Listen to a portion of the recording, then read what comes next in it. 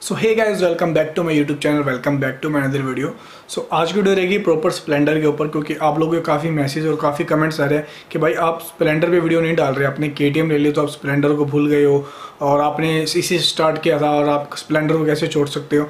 तो भाई ऐसा बिल्कुल भी नहीं है, स्प्लेंडर पे वीडियो आएंगे। आप लोगों को पता है कि लॉकडाउन लग चुका है और लॉकडाउन की वजह से मैं कहीं नहीं जा सकता बाहर, और मैं इवन बाहर गया भी नहीं हूँ। बात रहती है वीडियो की, तो वीडियो तो पॉसिबल नहीं है बनाना घर पे भी, क्योंकि बहुत साउंड प्रॉपर नहीं आया और मेरे पास कोई स्पेशल सामान भी नहीं पड़ा कि आपको मैं लगाकर उसका वीडियो बना के दे दूं, क्योंकि मैं ना अमेजोन पे भी कुछ भी नहीं मिल रहा, ना बाहर से कुछ आ रहा, चाइना वगैरह से सब कुछ बंद है फिलहाल के लिए।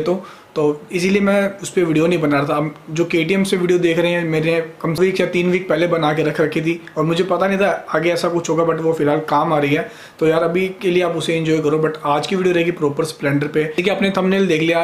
आज की इस वीडियो के अंदर मैं आप लोगों से बात करूंगा कि जो मेरी स्प्लेंडर है उसका कॉस्ट कितना है, क्या क्या मैंने चेंजेस किए थे उसके अंदर, क्या क्या मेरे को पार्ट्स बाहर से लाने पड़े, क्या मेरे पास थे और कहाँ से वो अवेलेबल होंगे, वो सब कुछ आपको मैं इस वीडियो के अंदर बताऊंगा। तो इस वीडियो को लास्ट तक जरूर देखिए, वीडियो काफ़ी ज़्यादा इंटरेस्टिंग होने वाला है।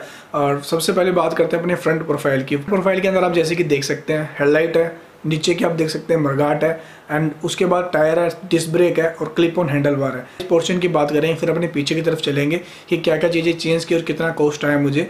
तो सबसे पहले बात करते हैं हेडलाइट की। जैसे हेडलाइट थी, इस हेडलाइट का कॉस्ट है वो 500 रुपये का कॉस्ट है। आप लोग सोच रहे हो कि भाई मैंने बाहर से मंगवाई होगी या और कहीं से ली होगी, तो ये मैंने ली थी लोकल शॉप से। और ये आपको मैं बताऊंगा तो आप बिलीव नहीं करेंगे, क्योंकि लाइट है, होंडा नेवी की लाइट है। मुझे 500 रुपये पड़ी थी, 50 रुपये इसके ऊपर मैंने आयरन मैन का एक जो लोगो लगवाया था उसके लगे थे, और बिल्कुल एकदम शानदार लुक देता है बाइक को भी, जैसे कि आप देख सकते हैं।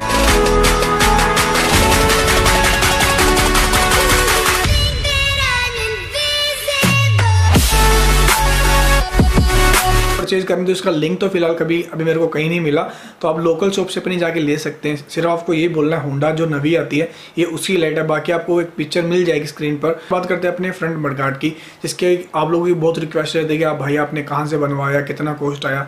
तो भाई ये मैंने 100 रुपये का बनवाया था और मेरा एक फ्रेंड है उसी ने बना के मुझे दे दिया था, और ज़्यादातर मैं काम अपना उसी के पास करवाता हूँ। जो भी आपने देखा होगा साइलेंसर वगैरह वीडियो, तो सारी मैंने वहीं से करवाई है। तो 100 रुपये के अंदर मुझे पड़ा था। भाई ने क्या किया, आयरन की प्लेट ली, उसको थोड़ा सा बैंड किया और इस शेप के अंदर दे दिया। और आपको इसको एक प्रॉपर वीडियो मिल जाएगा कि कैसे क्या क्या किया है मैंने। आपको मैं कॉस्ट बताता हूँ। 100 रुपये की कॉस्ट आई थी और 20 रुपये इसके ऊपर मुझे क्या लगा था, मैंने इसको ब्लैक मेट किया था तो 20 रुपये मुझे इसके ऊपर लगे थे। अब बात करते हैं नीचे टायर की। तो टायर इसके अंदर मैंने लगाया टीवीएस का टायर है, और जिसका जो साइज़ है वो है 100 बाई 90 1856 पी टायर है। ये साइज इसका टीवीएस का टायर है। जो रियर है, रियर में भी ये सेम साइज़ लगाया मैंने, वो है, बट C8 का टायर है, जूम साइज सेम है। तो इसका जो कॉस्ट आया था मुझे वो 2000 रुपये कॉस्ट आया था। अब बात करते हैं क्लिप ऑन हैंडल की। और अभी तक मैंने जितनी आपको चीज़ें बताई इन सभी का मैंने वीडियो प्रॉपर बनाया हुआ है, तो आप जाके डिस्क्रिप्शन के अंदर देख सकते हैं, इन सभी के वीडियो आपको मिल जाएंगे। तो जो क्लिप ऑन हैंडल है इसका मैंने प्रॉपर वीडियो बनाया है, और ये 1000 रुपीज़ का पूरा पीस है। क्वालिटी की तो क्वालिटी के अंदर कोई कॉम्प्रोमाइज़ नहीं, क्वालिटी काफ़ी अच्छी है। पूरा लुक आता है कैफे रेसर का जब अपने हैंडल को यूज़ करते हैं, बट सीट भी पूरी कैफे रेसर वाली होनी चाहिए। वो उसके बारे में अपने बाद में बात करेंगे कि उसको कैसे बनवाना है, उसको कहाँ से परचेज करना है। तो इसका जो प्रॉपर मैंने वीडियो बनाया है, इसको बाय करना है, लिंक भी आपको मैं डिस्क्रिप्शन में दे दूंगा, आप जाके बाय कर सकते हैं। अब बात करते हैं डिस्क ब्रेक की। तो डिस्क ब्रेक की मैंने प्रॉपर वीडियो बनाई हुई है, काफ़ी लॉन्ग वीडियो, अभी तक शायद मेरे चैनल पे इससे बड़ी कोई वीडियो नहीं है। और इसका जो कॉस्ट आया था मुझे अराउंड आया था 4000 से 5000 के बीच। अभी मेरे को कंफर्म याद नहीं है, 1-1.5 साल हो गया मुझे खुद को लगाए को। और ये जो पूरा सेटअप था ये था होंडा स्टैंडर का, शोकर वगैरह और जो भी अलॉय वगैरह, ये सारा 4000 से 5000 के बीच में मिल गया था। और ये होंडा स्टैंडर का है पूरा जो भी है, और मैंने एक कबाड़ी की शॉप से लिया था और थोड़ा बहुत रिपेयर करके इसको मैंने लगाया था। बाकी आप प्रॉपर वीडियो जाके देख सकते हैं। तो ये होगी फ्रंट पोर्शन की बात करते हैं इसके ऊपर जो मैंने मैट किया ग्रीन कलर का, आप इसको खाकी कलर भी बोल सकते हैं, ऑलिव बोल सकते हैं, या लाइट ग्रीन कह सकते हैं। तो इसका जो रिस्पॉन्स था काफ़ी अच्छा आया। इसके ऊपर अराउंड व्यूज़ आया 22-1 लाख व्यूज़ है, तो आप लोगों ने काफ़ी इसको अप्रिशिएट किया था वीडियो को, और सच में यार काफ़ी बढ़िया चीज़ थी। और फिलहाल के लिए एक चीज़ आपको बताना चाहूँगा, ये मेरे पास रैप अभी अवेलेबल है, जिसको भी पर्सन को चाहिए वो मुझे बता सकता है। सिर्फ आपको एक पेट्रोल टैंक और साइड पैनल प्रॉपर आपको पूरी बाइक का नहीं मिलेगा, क्योंकि मैंने खुद ने पर्सनली वापस खुद के लिए रखा हुआ है। कुछ मेरे पास पीस पड़े हैं, आप अगर चाहिए किसी को तो आप मुझे बता सकते हैं। इंस्टाग्राम पे मुझे फॉलो कर लेना, यहाँ जाके आप मुझे मैसेज कर सकते हैं। तो इसको मेट का मुझे प्राइस पड़ा था, से मैंने कराया था, मेरे खुद के भाई की शॉप है वो, और तो मेरा तो कुछ खर्चा नहीं आया था। बाकी जो भी खर्चा रहेगा वो नितेश भाई आपको बता देंगे, मैं उनसे पूछ के आपको बता दूँगा अगर किसी पर्सन को चाहिए तो। आप पकड़ के चलिए, आप आराम से 500 से 700 के बीच में आराम से इसका खर्चा आ सकता है, या ज़्यादा से ज़्यादा हुआ तो 1000 रुपये से इससे अबव नहीं जाएगा, इसके बीच में रहेगा। कि अब बात करते हैं इसकी जो सीट मॉडिफिकेशन है, तो सीट मॉडिफिकेशन की मैंने प्रॉपर वीडियो बनाई हुई है, जाके आप देख सकते हैं। सीट का कंफर्ट है, सीट का कंफर्ट काफ़ी ज़्यादा बेटर है, क्योंकि मैंने जो मेरी ओरिजिनल सीट लगी हुई है ना, वो काफ़ी दिक्कत देती है, और जो आगे वाला पोर्शन उसका बार बार फट जाता है। मेरे को हर 2 से 3 महीने के अंदर उसका नया कवर लगाना पड़ता है, तो उसके अंदर काफ़ी वो दिक्कत आती है।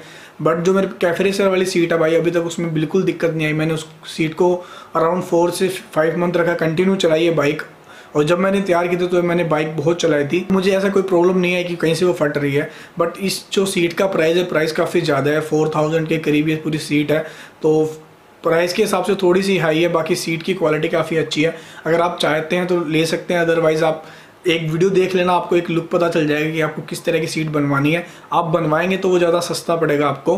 और इसके जो सीट कॉल है वो साथ में आया था, तो पूरा सीट का प्राइस था 7000 से 8000 के बीच में, तो मेरे हिसाब से काफ़ी कॉस्टली था। बट इसका प्रॉपर वीडियो बनाया, आप जाके देख सकते हैं, दोनों वीडियो आपको मिल जाएंगे। जब लास्ट के अंदर बात करते हैं, इसके अंदर जो मेन चीज़ है वो है एग्जॉस्ट, जिसके बिना बाइक अच्छी नहीं लगती, क्योंकि अगर आप पूरी तैयार करते हैं बाइक और सिंपल एग्जॉस्ट रखते हैं, साइलेंसर रखते हैं बाइक में, फिर बाइक की लुक है उसको बिल्कुल लो कर देता है। तो इसके अंदर जो मैंने साइलेंसर लगाए थे वो TM रेसर के थे। मेरे पास बहुत मैसेज आते कि भाई मैंने भी लिया, बट आपकी जो साइलेंसर है वैसा साउंड नहीं है, क्या प्रॉब्लम है, क्या दिक्कत है। तो भाई इसके अंदर भी काफ़ी डिज़ाइन आते हैं। आप मेरे पास 2-3 लोगों ने पिक्चर्स सेंड की थी, भाई मैंने ये वाला लिया, ये वाला, तो भाई वो थोड़ा लो क्वालिटी का, बट जो मेरे पास है उसकी क्वालिटी काफ़ी अच्छी है। ये मैंने 2 पीस लिए थे 1200 रुपये के, और इनका साउंड काफ़ी बेटर है, मुझे काफ़ी पर्सनली पसंद है। तो मैं क्लिप दे रहा हूँ, आप उसका साउंड सुनिए।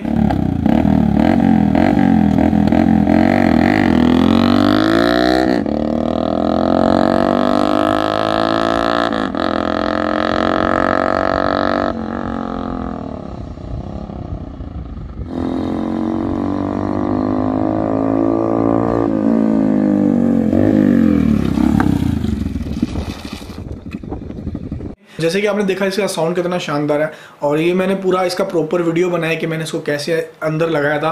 और अगर आप लोगों के ये क्वेश्चन रहेंगे, ये क्वेरीज रहेंगी कि भाई सीट तो नहीं जलेगी या और कुछ भी प्रॉब्लम तो नहीं होगी, तो भाई ऐसा बिल्कुल नहीं है। सीट से काफ़ी नीचे टायर की कोई दिक्कत नहीं होगी, और मैंने पर्सनली खुद ने 4 से 5 मंथ चलाया, कोई दिक्कत नहीं आई है, कुछ भी प्रॉब्लम नहीं आई है। हीटिंग की प्रॉब्लम भी बिल्कुल नहीं रहती है, ऐसा नहीं है कि जल्दी गर्म हो जाए, क्योंकि बिल्कुल हीट पहुंचने में पीछे काफ़ी ज़्यादा टाइम लगता है, तो इस वजह से हीटिंग की इशू भी नहीं है। और साउंड काफ़ी अच्छा है, लुक काफ़ी अच्छा था बाइक के अंदर। तो ये मैंने प्रॉपर ये पूरी मॉडिफिकेशन की थी, और बहुत लोगों ने इसको अप्रिशिएट किया था। तो बाकी आपको साइड में पता चल जाएगी कि पूरा टोटल कॉस्ट कितना रहा है अपनी बाइक को मॉडिफाई करने में। अगर आप ऐसे करना चाहते हैं तो आपको प्रॉपर वीडियो मिल जाएगी, कैसे कैसे करना है, स्टेप बाय स्टेप आप देख सकते हैं वीडियो।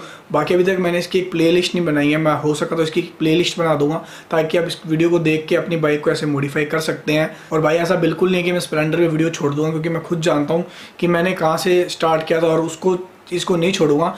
ऐसा हो सकता है कि आने वाले टाइम में वीडियोस आपको कम मिलेगी, बट ऐसा नहीं कि मैं स्प्लेंडर को छोड़ दूंगा, आपको वीडियो जरूर मिलेंगी।